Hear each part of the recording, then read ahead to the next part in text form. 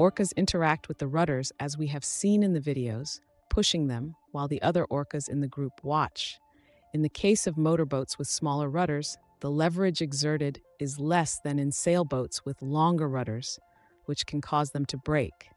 And if the rudder shaft goes through the hull, it could cause water ingress, which in the worst case could sink the boat, as has happened on some isolated occasions. The information gathered suggests that the interactions between orcas and the rudders of sailboats are not motivated by revenge, but rather resemble environmental enrichment.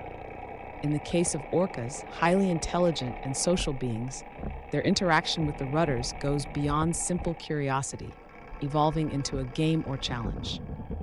In summary, these interactions are presented as a search for environmental enrichment by the orcas, a playful and challenging exploration.